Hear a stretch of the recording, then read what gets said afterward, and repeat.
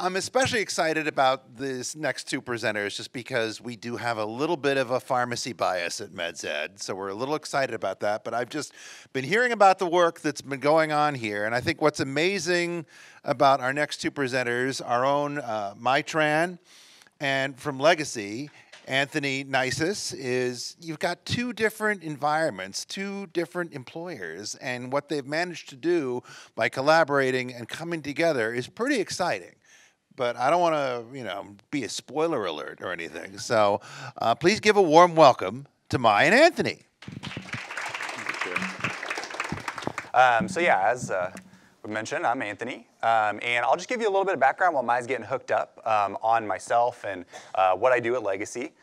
So I am in a unique role as a pharmacist at Legacy. I am the only transitions of care pharmacist. And so obviously, pharmacy resources are strapped all across whatever area you're looking at, but that's same with us, and so I'm the only one that's functioning. But I initially started with the goal of improving transitions of care into and out of the hospital, and then even sometimes in between, because we all know that care transitions, we think hospital to home, home to hospital, but obviously there's so many different iterations of that, even within the hospital, ICU to floor, and so on. And so I was hired on to help try and improve some processes and hopefully come up with some services that would improve readmissions. And so I initially started focusing on some of the high-risk disease states that we talked about earlier, specifically heart failure and COPD. Legacy was already doing some programs with case management that were focusing on these patients, and I kind of joined some of those programs like cardiac rehab and pulmonary rehab to help improve the medication transitions of these patients. And it was about a year ago that CareOregon and Legacy started talking, which ended up being a very good thing because we were doing a lot of the same work, but we weren't talking to each other about it. And as we began to start to meet and talk about maybe some of the areas of improvement, it seemed like we both had very similar focuses in what we were trying to do. And with that came this project, actually, medication reconciliation. Our whole goal was to really just improve communication between health plan, so CareOregon in this instance, and the hospital. So obviously we have pieces of information that wouldn't be available to CareOregon. Vice versa, CareOregon has a lot of information that's not necessarily directly available to us. And so by improving this collaboration, we've been able to see some pretty cool results and been able to see some evolution in not only the services that we offer, but some of the care that we're offering and the coordination that we're offering as well. Okay, and so this actually is kind of like a parallel project, but this started with CareOregon patients and is expanding very rapidly. We're doing what's called a MEDS to Bed program at Legacy at this current moment, where essentially we are trying to get capture all of the discharge prescriptions at discharge, fill them at our pharmacy, and deliver it to the bedside before the patient actually leaves the hospital. And then the reason that this is important is because actually about 50% of patients don't fill their medications at discharge. 25% of patients don't fill them at all. And so what we're looking at is trying to get that 25% and get that half, get that 50%, get their medications, get them teaching on those medications, and then make sure that everything looks good. This is also a way that we can actually address barriers such as financial issues. We have a lot of financial programs that we offer at Legacy to help patients afford these first 30 days of medications. We also really wanted to focus on the teaching aspect of it as well, because as was mentioned in the previous presentation, it's pretty common for patients to not have a very good understanding of their medications or no understanding at all. And so we're really trying to increase our outreach to these patients, getting a pharmacist to the bedside to do that kind of counseling. Okay, as you can see here, this is our little flow of how this actual workflow has been working out and how it's kind of evolved. But it really starts, and it's a big circle really for a lot of these patients, right? And so on admission, I run a report every day looking for CareOregon patients that have one of multiple disease states, so either heart failure, COPD, myocardial infarction, AFib, and then also looking very closely at patients with uncontrolled diabetes. We are starting to expand this also to some of those other high-risk disease states like pneumonia and sepsis. We're going to start to try and enroll those patients as well. But after I identify those patients, I tell Mai, hey, we have X and X here. I give her some basic information, and then she actually works up an assessment. And this is a very comprehensive assessment about what's been happening in the past 6 months, what kind of changes have been going on. It also gives me information on PCP, because once again, I even heard that we're having problems hooking up on PCP and getting the right PCP. So she gives me the PCP. And then really nice for me is claims data on prescriptions. This helps me actually do the admission medication reconciliation for patients, which is an extremely important part of the process of getting patients into the hospital and improving that quality of medications. Because oftentimes you'll see med lists that get reconciled by physicians, meaning they order off this home med list that was from like 2013, right? Old med lists. And oftentimes you can even see in each health system that these med lists are different at Peace Health. There's a different one at Legacy. There's a different one with the PCP. And so Mai starts to synthesize all that information, gives it to me, and then I actually go to the bedside and interview the patient. So we're looking at getting multiple sources of information on medications. And then talking with the patient to say, is this correct to you? Is this how you're taking it? So that way we can get the most accurate medication history. So in terms of what we do in the midstream, so down on the bottom right, you can see that we start to proactively identify barriers to medication adherence, be that financial issues. Oftentimes, one of the most common reasons patients have problems with medications, especially brand name, is prior auth. So how can we actually, prior authorizations, I should say. So how do we actually resolve those barriers for the patient? And we can do that in the hospital while they're sitting there getting their normal treatment. Mai and I are working on the paperwork to get these patients access to these medications. This will also be where we can identify any other kind of barriers, such as rides, follow-up issues, general health literacy issues, which is a huge chunk of it. And so once they're getting geared up for discharge, I will look at the discharge orders, all the medications, review them to make sure that they're correct, that they match the plan that we have gone with throughout the hospital, and also a good plan for patients at home. And then we do the medication bedside delivery, deliver the medications to the patient, and do teaching. Then I send a little handoff to Mai saying, this is the new medication list. These are what's been changed. This is what's new, discontinued. And then Mai will kind of engage the appropriate resources, which she'll talk about. So upon this chart, so after Anthony kind of hand off to me, I also kind of, little step up, one step back a little bit. So as I received the referral from Anthony, depends on what kind of resource needed, I'll reach out to specific team, like either within our own organizations or community partner, depends on which clinic they at, to refer them to either social worker or to refer them to a transitional care and outreach nurse in-house, so that we can kind of work together preparing so that when they discharge, we'll be able to kind of connect with them directly or hand them off to the primary care with all of this information so they can be able to continue coordinate care and also promptly follow up with the primary care again or specialist if need to. And then I can either do a telephonic post-discharge check-in on the medication, making sure, okay, so you have all of your medications. Is there any further question? How are you taking them? Especially with new medication, I want to make sure that is there any side effect? Is there any problem taking them on times as instructed? And then also making sure that, okay, do you have everything that you need? Whether it's home health has checking in with you, do you have all the necessary equipment that's sent to you? Because a lot of time, patient may be sending home with like nebulizer solution, but they don't have the machine. So that's like one of the biggest barriers. If you go home with COPD and you don't have the machine, you can't use the neb. Also, just kind of working with the nurse and also the primary care, trying to kind of coordinate, making sure that they're getting all of their medication, not just for the 30 days post-discharge, but continue with that plan in place as well. And then also, if need to, depends on the resource from the clinics, I might hand it off to a clinic pharmacist to continue monitoring them for intensive management on the diabetes or any of the chronic disease, or anti-coag if they need to. Sometimes our patients also having problem engaging with more services, and so I'm working with our transitional care program, trying to kind of bridge some of those gaps, because the patient may have issues going out to see the clinics very often, and in the meantime, they're staying home but not getting better. So we're trying to kind of either do a home visit, checking in, making sure, okay, do you have everything in place? How are you managing your medication? Do you need, more support at home?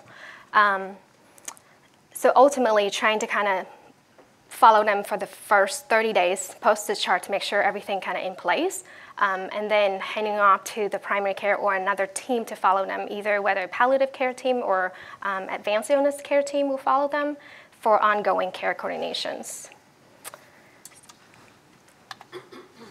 Okay, so this is the data that we've collected so far. So as we mentioned, this program has been running for roughly under a year.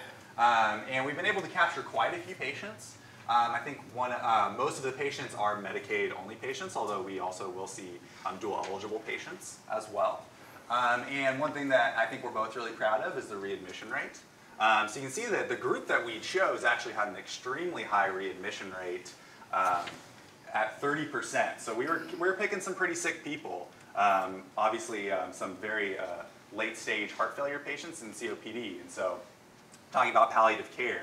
And one thing that we were kind of learning as we got through this, and one thing that also kind of helped explain that high readmission rate in the control group, is the fact that a lot of these patients, was referring to palliative care, or we were referring to palliative care actually in the hospital.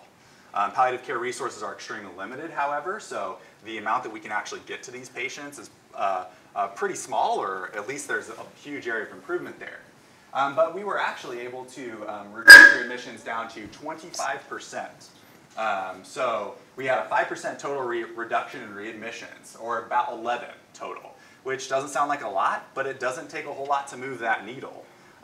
Really, you only need to prevent about 1 out of every 20 readmissions to start seeing some good statistical differences, especially in terms of penalties. So we're very happy with that number.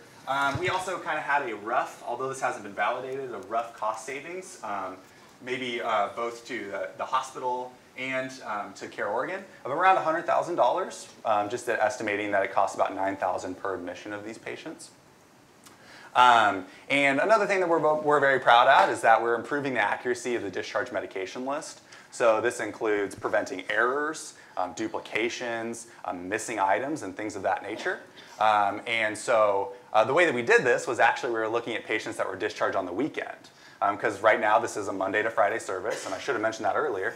But right now it's a Monday to Friday service, so we have that weekend gap. And so we actually compared the discharge medication lists on the weekends to the weekdays when we were actually looking at these. And we improved the discharge list accuracy from 77% to 94%. So we still had some errors kind of creep through, some duplications and things like that, but overall we did pretty well there. And then at the bottom, I think, is another very interesting thing to look at in terms of comorbidities and some social barriers that we were really encountering at a very high rate with this CareOregon population. 87% of these patients had severe persistent mental illness. So we were working with a heavy behavioral health population as well, which presents its own barriers to care outside of just chronic disease management. Also, 45%, so roughly half, had documented substance abuse. And roughly a third of the patients that we were working with were homeless or had unstable housing. So we were working with a very needy population in terms of services that they needed to truly be successful in the outpatient world. And so probably the most interesting to you is kind of what have our findings been? Overall, you can see from the data that we have improved some of the quality of the transitions of care in these patients. Like I mentioned before, we've noticed that palliative care is extremely important, and we're trying to engage palliative care very frequently in patients that would benefit from it. Because palliative care, once again, is one of the big ways to reduce readmissions and actually improve quality of care for patients. Well, some of our challenges that we've been running into is that we really want to get clinic pharmacists involved because we have a couple pieces here, but there are other pieces that could even improve this further. And so getting clinic pharmacists involved with medication reconciliation in the clinics, getting pharmacists to see these patients on a continuous basis to make sure that everything's staying good and everything is looking good in terms of their medications. And so we are trying to find ways to engage our clinic pharmacists a little bit more, especially within legacy. And we think that would improve quite a bit. And then obviously we've had some challenges with the high proportion of socially needy patients or behavioral factors. What are your perceived barriers in engaging clinic pharmacists? So it actually has a lot to do with those pharmacists' role in the clinics. Typically, pharmacists in a clinic role will be managing diabetes. And honestly, that's what 90% of our clinic pharmacists do at Legacy. And that's just provider preference. And so oftentimes you see that clinic pharmacists don't have the time because they have a full slate of diabetes patients. Also, anti-coag is another thing that, like warfarin management, is something that some of our clinic pharmacists do as well that takes up a lot of their time.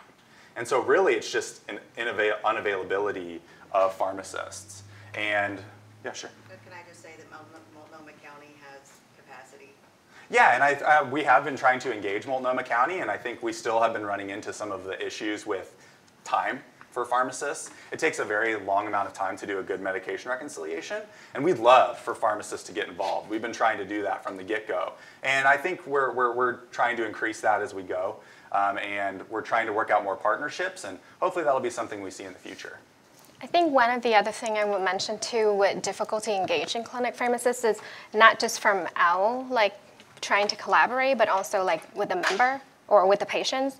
Because sometimes we will be like, oh, you should be working with a clinic pharmacist. We will happy to make a referral, and then you can work with them ongoing. But a lot of our members not actively engaged with the clinics for whatever reason, could be social issues or behavioral health. And so for them to even make it to the primary care to see the provider, that's a big thing, even just to make that appointment and then have to kind of tag team with the pharmacist. Some patient, we will help them schedule, and then right before the appointment, they will call and cancel it. And so I think that was one of the gap too, is that the patient's not really buying in to seeing the providers.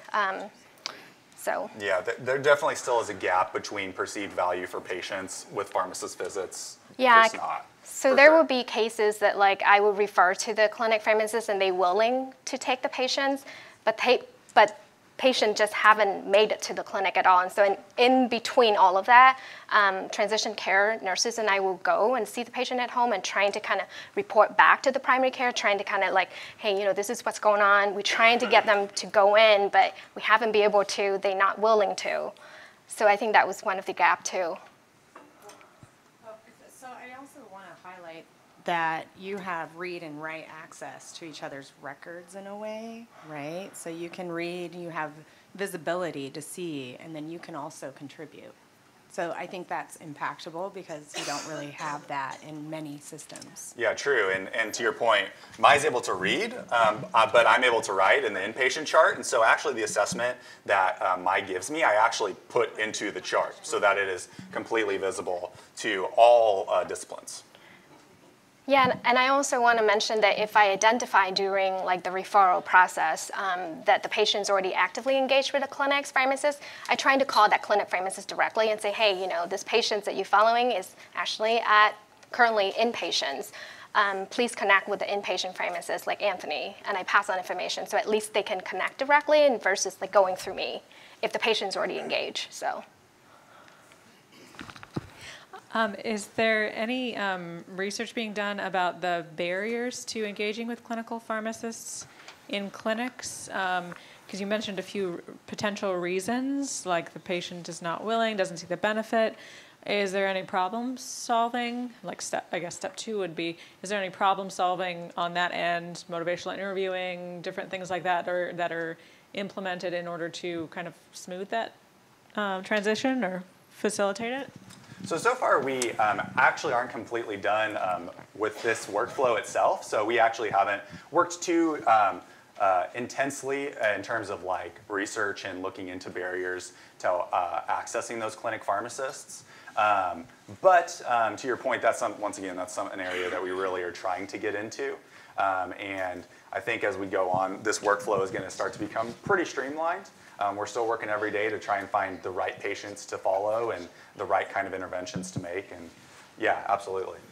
I think one thing also is that with those specific patients who have barrier going to the clinic, that's why we're trying to kind of bring it home to them. And that's why I'm trying to kind of make home visit with the nurse or home health, trying to kind of engage them and kind of get them to used to working with a pharmacist, and this is kind of like the setup, so that eventually, hopefully, hand them back to a clinic pharmacist, or if barrier is them getting out of the house, maybe bring primary care in home, like through house care provider, might be another option. Depends on their comfort level. Can I just point out, in terms of the home visit piece too, there is a lot of value to seeing the patient in their home with their bags and bins full of medications and what their home environment is, and helping them set up, and then being able to interpret that to the clinic so that the clinic kind of understands what's going on there too. So I think I just wanted to point out that having the capacity to do some home visitation with pharmacy is really, really cool. Plus, we also have an in-home nursing assessment program where nurse practitioners could always go out and do exactly that and do with Medicare. Yeah, with Medicare. I have a question for you, Anthony. Is there a clinical pharmacist at Unity? No, there actually is not. So it's all distribution pharmacists right now at Unity. So we actually have a med reconciliation program for our Medicare members with our CareOregon behavioral health pharmacist. Yeah. So we're starting that program, very much in model of the program that we're running with Anthony. Thank you. So how about, so I work at Virginia Garcia, and I'm just thinking about, you know, I manage the outpatient pharmacist, and I'm just thinking about ways that we could potentially get involved, but I'm wondering what, any billing, like what kind of, is there any information about how we could bill for some of these services? That's a super excellent question. And at this moment, we have not nailed down like an appropriate billing strategy, partially because it becomes really difficult outside of like MTM, which MTM would be a way that we can maybe capture some billing and some revenue. But outside of MTM, it gets really difficult to kind of define those services and then get paid for them. The most that I know of this actually happening is actually in Washington. Washington does have a little bit more infrastructure to where they will accept billing. Although from my understanding, or at least the last that I've heard, those pharmacists still aren't getting paid for those services. But we really actually looked at that pretty intensely at first, seeing if we could get billed for some of the services that I'm providing in the hospital, because they are very similar to MTM, you know, complete medication review, actually identifying barriers for patients. So a lot of what I do actually kind of looks like an MTM. And sorry, for those that don't know what that means, medical therapy management is something that outpatient pharmacies can do to call into a patient, review their medications, and then relay any findings to the PCP. And you can bill for that. Pharmacists can't bill for that.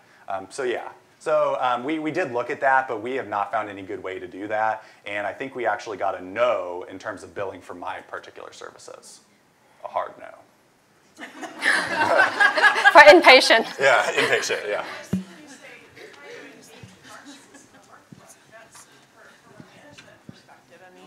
It's like, how can you put your resources towards that if you're not going to get paid for those services? So just shout out for that. So. Yeah, and I think that kind of lends to your point, actually, about the difficulty in engaging clinical pharmacists. So it also has it's an organizational buy-in piece of this. Like, if a pharmacist was really to get engaged in this, there would need to be some significant buy-in from not only the pharmacist, but the clinic and the providers, because it is, once again, a huge time commitment. And yeah, how do you justify that with a pharmacist's salary? Hey, so I'm with VG, actually, too. And we do have this challenge because we do have a clinical pharmacist, but we know that their services are limited in what they can do. So our workaround in our clinic is that we actually schedule, and the patients won't come in. They don't want to engage. They might identify with their provider. So we actually schedule telemed with the provider, and the provider sometimes can manage to get a warm handoff in to the clinical pharmacist, or that's a way for the primary care provider to actually bill for the service of doing the work. Yeah, that's a great idea. Hi, also from Virginia Garcia. So we all work at different clinics in different locations, and what we are doing at our particular location is we're running a transitional care team where clinical pharmacist is actually embedded into the transitional team. And so it actually addresses some of the barriers in having patients see clinical pharmacists, because when we try to get patients just to see a clinical pharmacist, a lot of times they don't understand what that is. And so to have CPS within a team where they're seeing an MD and all of these other health professions, it's automatically available to them, and they don't necessarily have a choice when they're seeing the whole team. And so we really, address, I guess, that particular barrier. And to speak to Chris's point, billing-wise too, it's all kind of lumped into this one session, and so it's billed under the provider. Right, which eliminates that piece of it from my perspective. Yeah, absolutely. Thank you. I think one of the cost savings potentially is the penalties for readmission. So I think that can be used. This data can be used in order to support clinics buying into this, because there's a huge benefit for that as well. Certainly, and that's why we're kind of out and about sharing some of this information, because we do have some pretty good data to support what we're doing, and hopefully that our data will continue to show that.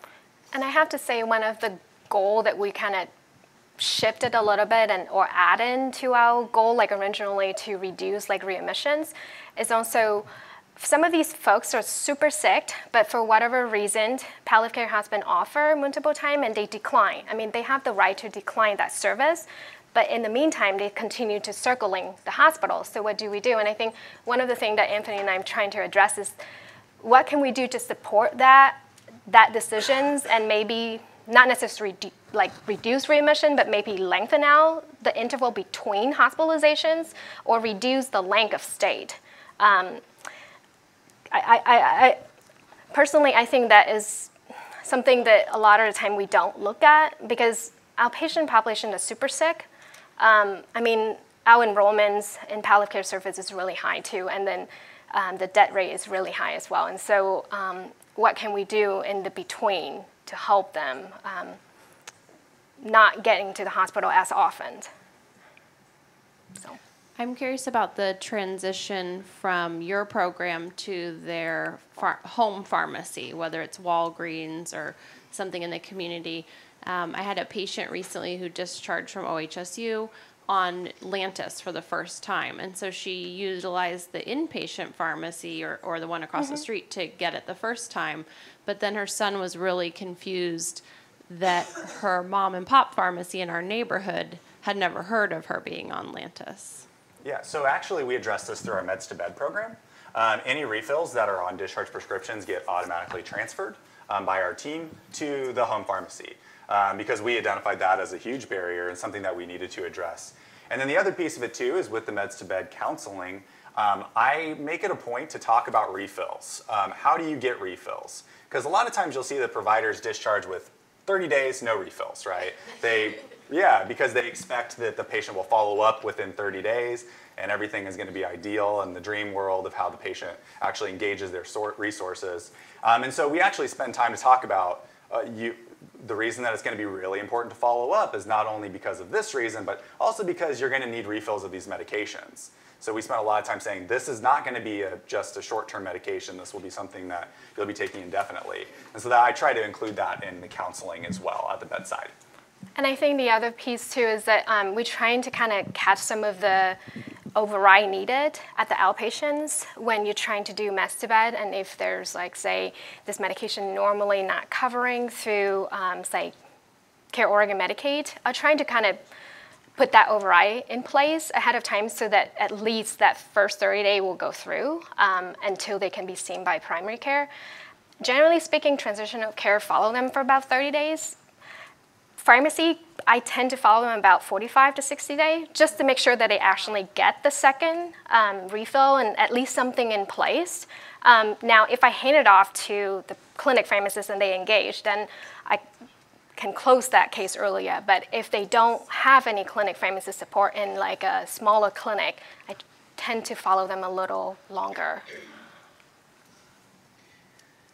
We're at an OHSU clinic on the other side of town, so we don't have a huge volume of patients that go, but usually I'm looking at Care Everywhere to sort of discern what the discharge med list is. But there isn't always one available at the time of discharge because it tends to be embedded in the discharge summary, which there's some time to complete that. Or if it is, it often feels like it was going off a list from whatever their previous admission to your hospital was, which I don't know, was maybe 3 years ago, and a lot of things have changed. And so I'm like, well, these 5 vitamins are no longer relevant, and I can usually pick out like the key changes that were made because they're delineated, but the basic med list, I don't know what the solution to that is. I guess I'm just sort of raising the this is what my experience is receiving the patient from the hospital, and I'm not sure who to contact or what to do. Yeah, that's a massive gap because it takes some very intense resources to actually fix that problem.